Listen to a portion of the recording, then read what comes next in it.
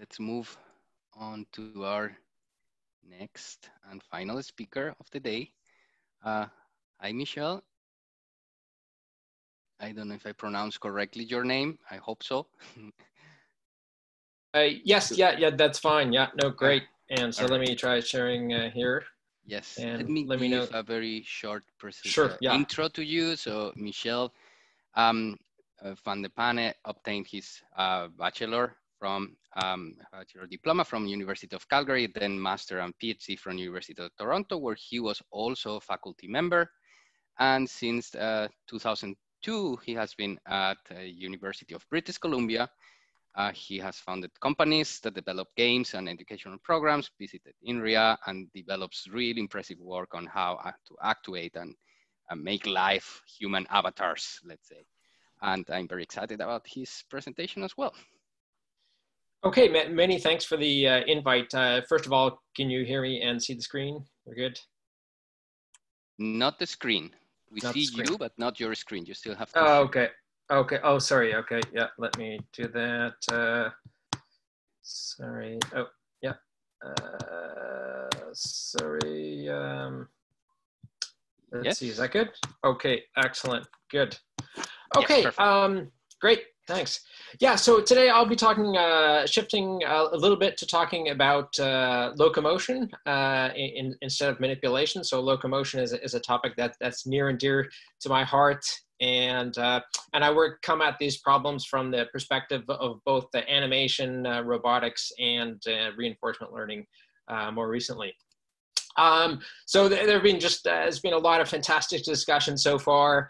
And so just as a way of framing the way I'm thinking about these things, we've seen all kinds of work related to learning state abstractions, in computer vision, obviously. And I think what's lacking somehow is hopefully the existence of equivalent action abstractions.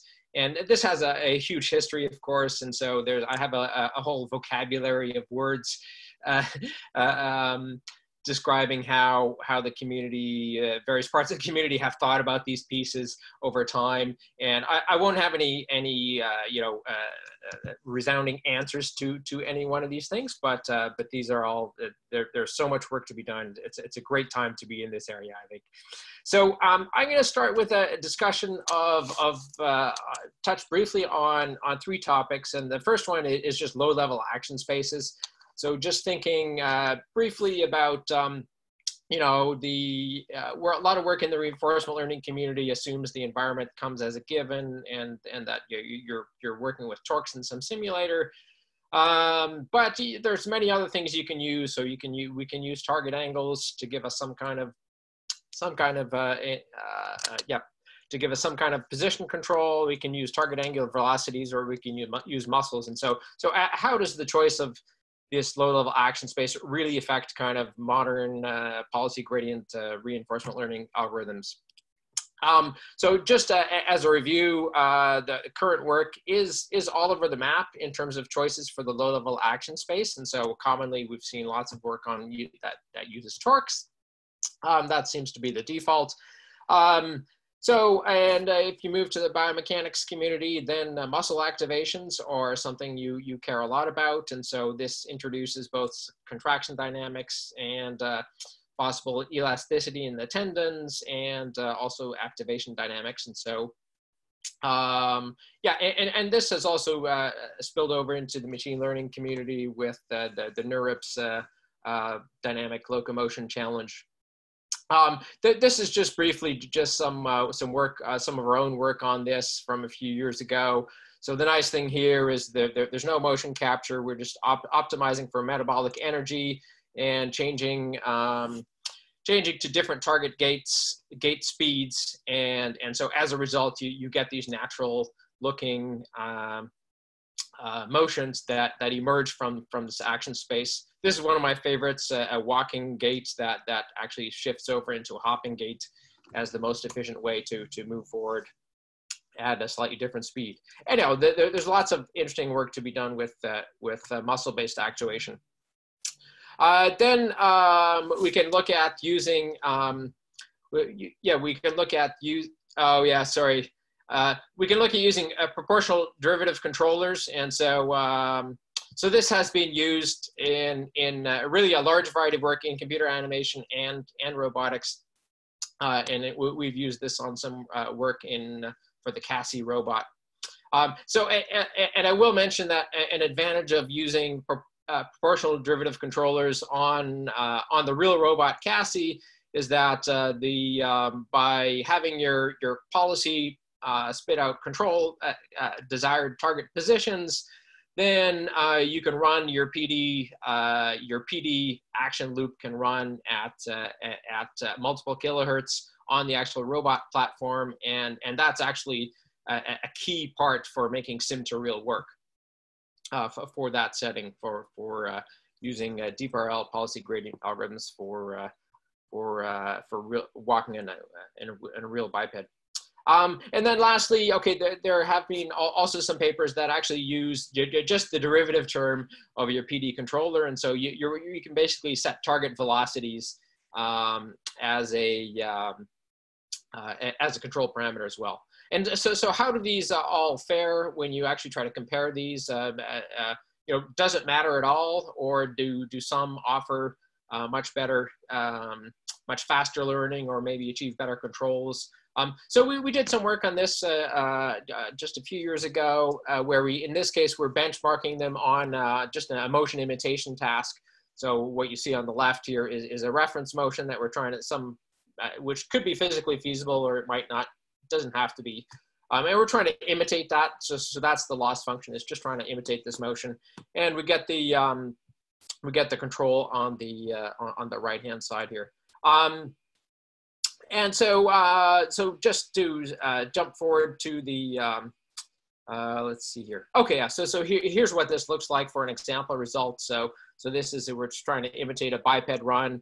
The animation's a little bit choppy here because of the various things going on during the talk, but they can all do reasonably well. And if we look at the actual learning speed here, basically it turns out using for this kind of imitation task, using PD controllers is almost with reasonably tuned spring and damping gains, then it generally turns out to be by far the best approach. Torques are somewhere in the middle for this case, and the muscle-based learning was surprisingly took the longest to learn for this particular task. Here's a slightly different motion. So in this case, it's a bounding dog. Again, PD control learns the fastest, and torques in this case is the hardest to learn.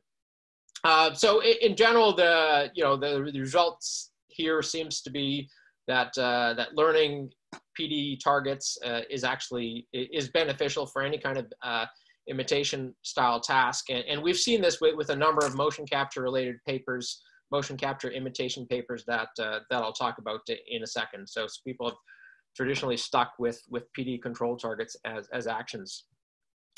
You could ask, okay, if you're not doing an imitation task, if I just give you some new reward objective, then how does it fare? And so here the story is much more mixed. And so in some cases, PD does a little bit better, and in other cases, like on the right for the hopper, it actually learns more quickly at the beginning, and then but it doesn't have, but it then fares worse. It doesn't achieve the same performance in the end.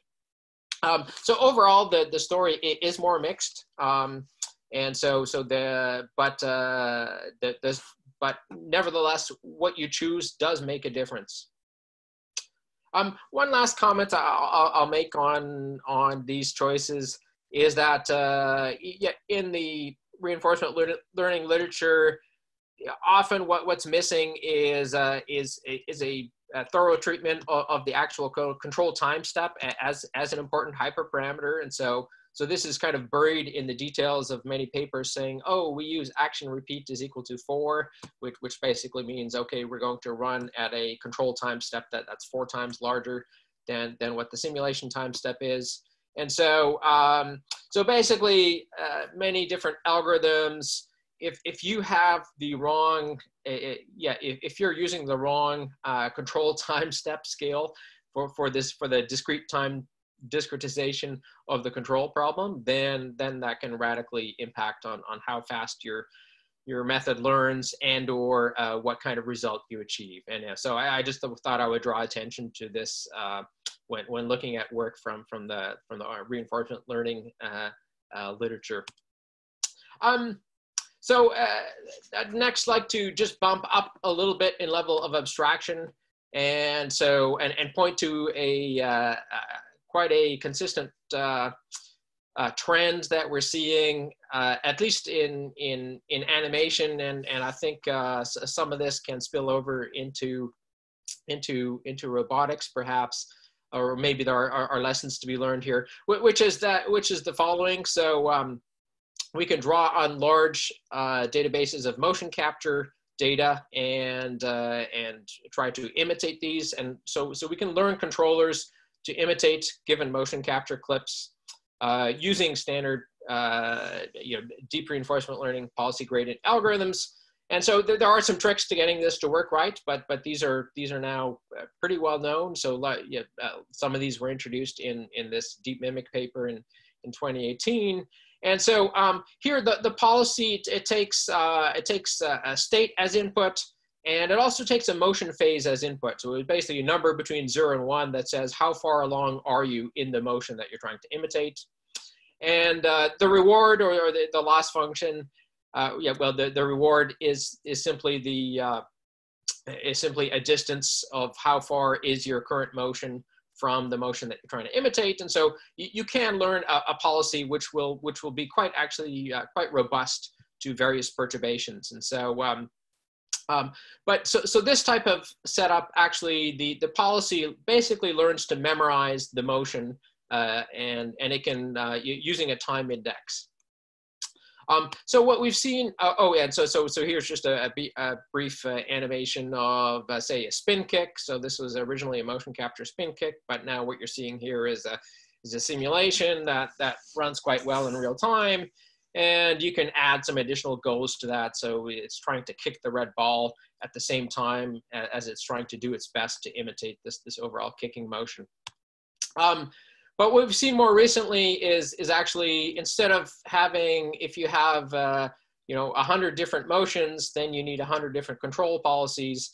A better way to set this up is actually to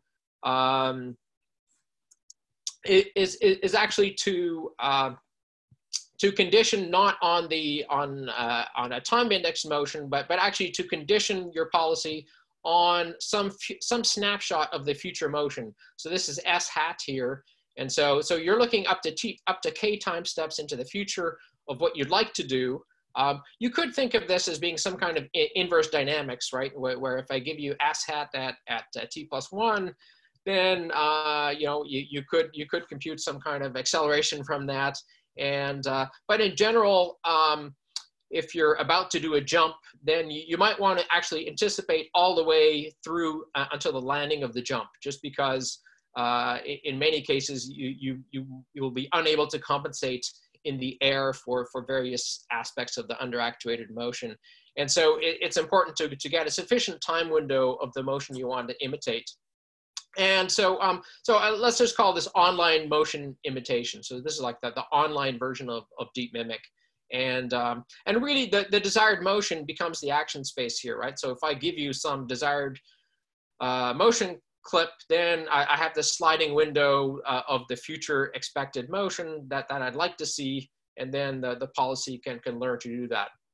Now, of course, I do need to learn a generator, some generator G, which actually generates desired motions which are both feasible and which might satisfy some goal that I'm trying to accomplish. And so to some extent, if we have a generator that spews out impossible motions or motions that are too difficult, then our policy will fail.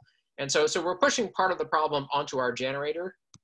But this is a common trend that we're seeing in recent work. And so below, I've listed 5 different papers that basically do different versions of this, where you are, so it's doing, given a short snapshot of the future desired motion, we're producing policies that are conditioned on that.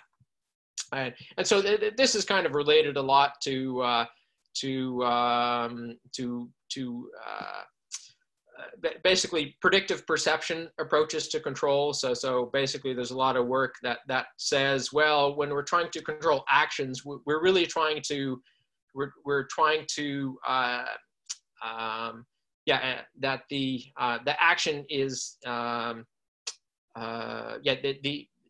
that we're really trying to achieve a given perception when we try to execute an action. So here's how this works. This is from the paper that's listed below. So the generator is producing a prediction that tries to walk towards the flag, and this is and so it then receives an unexpected perturbation. And so here you're seeing this hallucinated prediction window, which is produced by the smart generator, and then the controller here is doing all the hard work of trying to robustly following that predicted window. So my point in showing you this is that these 5 papers, that they all now work with that they really are training at fairly large scales, hours of motion capture data. And so so working with desired motion snapshots, short time windows as an action space is becoming quite a feasible thing, at least in this context of motion capture data. This is, and of course you can use various things as a generator. This is actually just a purely kinematic, this is actually an example of a generator that you could use. So this is some recent work that we have where we're learning an autoregressive variational autoencoder trained on motion capture data, and then to produce new kinematic motion here. But you could also imagine training this, using the output of this generator as the input for one of these learned motion tracking controllers. And so that's something that we're excited to experiment with next. And just to wrap up, the one last piece of work that I'll just quickly touch on is that, state spaces and action spaces, it almost doesn't make sense to talk about them separately. And so, because I think for many continuous control tasks, the idea of, for example, of applying a random action it seems completely silly. And so in reality, what we need to do the way progress is often made is to learn in incremental and progressive fashions. And so this is recent work that I'm quite excited about, where we're learning solutions to 3D stepping stone problems. And so we have this is a preprint that's available on archive. And so here's the problem. We're trying to solve a stepping stone task. So we're giving a sequence of stepping stones that's fixed in advance. So we're basically telling the character where to step. In fact, more specifically, we tell the character the location and pitch of the next two upcoming steps. And so that's a 5D parameterization. So 3D for the location and another 2D for the pitch and roll of the next step. So given the actual state of the character and kind of 10 numbers that describe these 2 upcoming steps, we define a reward function, and we want to train from scratch a walking motion or running motion that can solve these tasks. And so we're going to go about this by using a curriculum. So we're going to begin by applying solving for easy steps, and then solving for harder steps. And so as opposed to our baseline will be uniform sampling. So I could throw the character into an environment that has some mix of steps, some easy steps, some difficult steps, and I just sample from them uniformly, and I train using samples from this uniform environment. But this basically fails, and so what you need to do is have some kind of easy to hard ordering of the steps. And so if there were just a 2-dimensional parameter domain for the steps here, let's say the step length and the step height. And so the easy steps might be at the middle of this domain. And so medium length steps with no height change. So I could start training on those and then gradually introducing step height variations and step length variations as I sweep along here. So this is kind of a fixed order curriculum on the left here. You could also imagine some kind of an adaptive curriculum where I don't want to practice the steps that are too easy because I already know how to do them, and I don't want to practice the steps that are too hard. And so instead, I want to focus my effort on steps that are neither too easy nor too hard. And so all of these work roughly equally well. We were hoping that the adaptive method would really do much better than the fixed order method. But it turns out, as long as you have any kind of reasonable ordering of the task difficulty, you can do quite well. So here's what this looks like. So this has learned from scratch using an objective. There's no motion data involved here. And so you can learn to climb up and down some pretty steep steps. In order to get the motions looking realistic, you do have to make the character fairly weak. And so we set the torque limits to be quite low. And you'll see in a second that we also run this up for the Cassie model. So this is a different running gait. Yeah, this is an example of the kind of torture tests that it needs to solve. And yeah, so with a good curriculum, you really can learn these kinds of tasks from scratch. And so here's a last crazy task. Here's what this looks like on Cassie. So this is kind of an initial. Well, okay. Let me go back to Cassie. Sorry, where's Cassie? All right, let's play this here. So this is an initial gate for Cassie. And so this is this is the same, using the same Cassie simulator from which we have done successful sim to real. Needless to say, we have not actually tried to do sim to real for these kinds of stepping stone tasks yet, but it is using the same simulator for which we have done successful sim to real with Cassie. Yeah, and here's a failure result. You'll see just to give you some sense of what failures do look like. But we can do all these kinds of spiral staircases and other different scenarios. And so once you've trained on these different kinds of steps, then of course you can walk across variable terrain.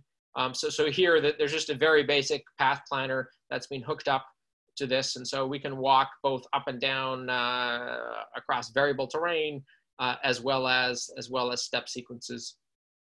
And so we're doing further work on the path planning here. That's basically all I wanted to touch on, these three different areas. So I'd like to acknowledge the work of all the grad students who basically did all the real work on all these projects. And yeah, so to conclude, there's a lot more to be understood about low-level action spaces, and then moving up to a higher level, I think that dealing with desired motions or desired perceptions as a possible action space is actually starting to look like it's a pretty reasonable thing to do. And then lastly, I think curriculum, we need to be looking a lot more at curricula for various tasks because I think many things can be learned in an incremental fashion. And then perhaps in the panel later, talking about learning across multiple time scales and more. So I think that wraps it up. I would love to have some questions and discussion. Thank you. Thank you, Michel. All right, we have time for one or two pressing questions.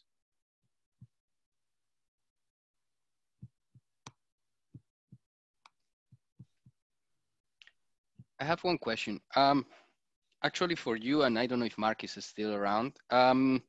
So you were discussing about desired motion as action space, which I think is really cool, and it's a very good idea, and it somehow relates also to Mark's work, where at the end the optimization problem is about the trajectory.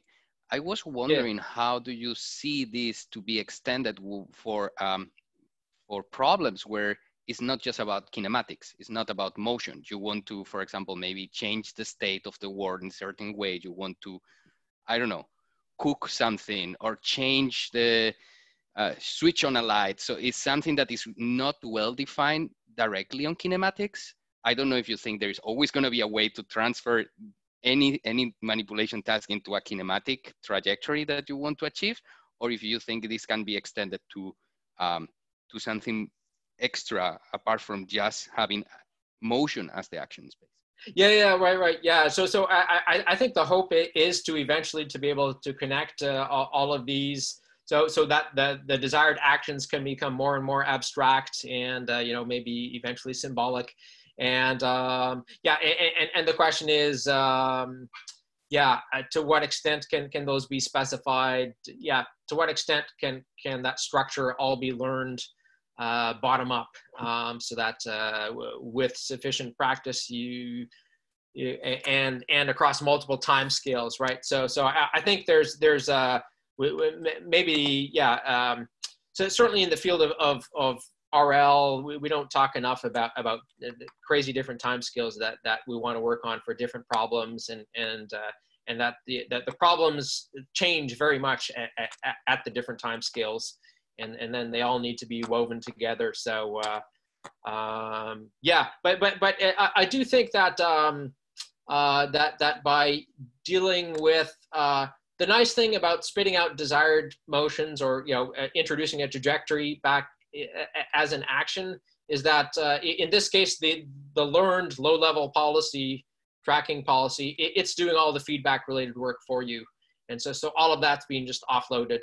And then the higher level generator can basically just focus on, oh look, here's an overall trajectory. I don't know if that's always the best strategy to truly offload that, but that is a partial separation of time scales. Thanks. Miros, I think there is a couple of questions. Yes, there's a couple. I think maybe with this answer we covered a bit one of them, but I guess one question that is posed is on what challenges remain for bipedal locomotion, because it seems from the simulated videos that it was already handling uneven terrain quite well. Yeah. Yeah, so I think, yeah, let's see what, I mean, so you know, true sim to real for these kinds of things, because it's one thing to get it working in simulation, and everyone knows it's another thing to get it working on the real robot. There's lots of work related to planning, so planners that can interrogate the policy to see if you're looking at a large terrain, you don't necessarily want to plan each step in advance, but you do want to look at the terrain to determine, okay, where is the best feasible path for me to walk, and which part of the terrain will be the most difficult. So integration with planning, and yeah, and just still much faster learning. So I do think that we can leverage things from model predictive control. So Boston Dynamics recently gave a talk on how on some of their MPC or their trajectory optimization template-based work, and so that could still be integrated. That would be a lot more effective than kind of this add random noise to the action space exploration that we're currently using for the RL. So there's a lot of speed up to be had there. But I do feel that yeah, I'm excited by the recent progress in the field in general.